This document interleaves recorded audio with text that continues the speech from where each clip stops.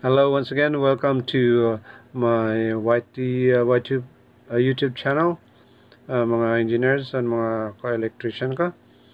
And welcome ko kayo sa bagong topic na i-discuss ko sa inyo ngayon, which is why is the bonding jumper prohibited by PEC and AC in the main distribution board enclosure na merong neutral busbar and EGC busbar. Actually, ito ay galing sa uh, generator source na 4-wire Y transformer configuration na merong distribution transformer, step down, single phase wire to wire system na line to neutral. Okay, let's discuss this TNCS first before we proceed further sa ating next slides. This is the TNC earthing system explained. Okay, let me explain this. The TN is actually a French word for theory, which is earthing. Okay, and earthing nakakombine sa neutral here from the DU supply provider natin na may transformer. Then tulad din dito sa kabila, dito meron din tayo dyan. Magkaparehas lang ito, kaya lang itong diagram at kaya ito may service equipment siya at saka meron siyang Mdb enclosure. So let's compare this one in parallel comparison.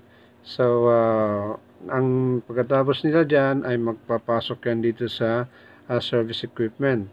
Okay, dito service equipment at dito siya i-connect sa MBJ. Magko-combine sila rito. Kaya yung C na yan yung tinatawag na combine. Naka-combine sila sa service equipment. Ang combine na yan, ito yung link na yan, okay? The same thing as the MBJ or the main bonding jumper or the link dyan sa MBJ na yan. So, meron silang additional source of electrode dito sa side ng end user at ito naman sa DU. Ang purpose ng kailangan mayroon silang laging source of electrode, grounding electrode dito sa bawat isa sa end user at sa DU ay para ma-establish yung voltage, zero voltage potential para hindi magka-problema ang ating system dito sa end user at saka dito sa DU. Kailangan stabilize yan sa zero voltage.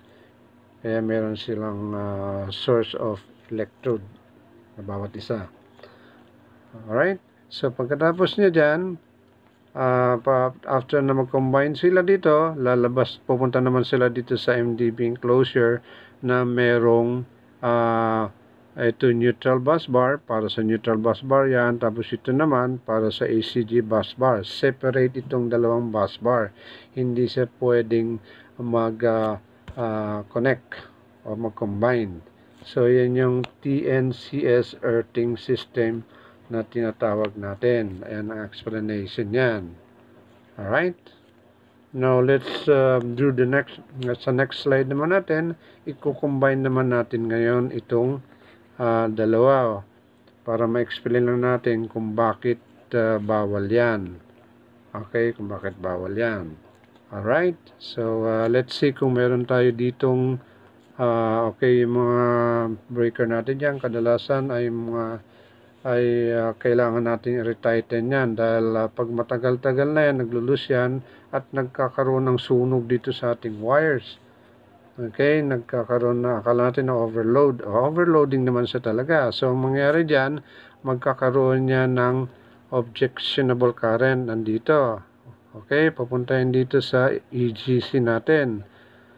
Ang objectionable current na yan, ang flow ng current na yan, tapos papasok dito siya sa naka-combined o connect na dalawang bus bar dito sa Mdb, tapos papasok siya dito sa, okay, papunta yan dyan sa main bonding jumper, tapos bababa siya dun sa earth, then babalik siya doon sa transformer, then sa source niya, tapos babagsak siya ulit sa circuit breaker. Sa tingin niyo ba itong circuit breaker magti-trip pag merong current dito na dumaan sa EGC, dumaan ang current niya?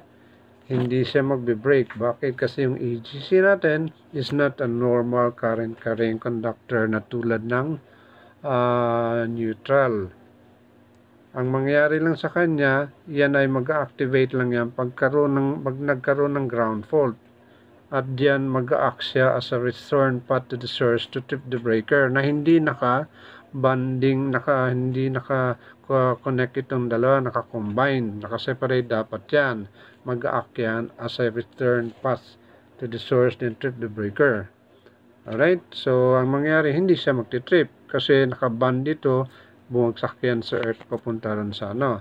Then at the same time, itong neutron nyo rito ay magpo-flow din yan dahil yan ay normal, under normal current condition, may magpo-flow din dito at didikit dito sa MBG. So dalawa na sila, naka-parallel sila na naka-ano dito sa MBJ, naka-connect. Ano mangyayari dyan? Mag-energize ngayon itong ano mo, service equipment mo, pati itong Mdb enclosure mo. Okay, mag-energize yan. So, ano mangyayari dyan? Kung may tao ditong nakatayo, ito, may tao nakatayo dito, nakahawak nyo dyan, magkakaroon ng potential voltage dito from the source to the ground ng about 2 to 5 voltage.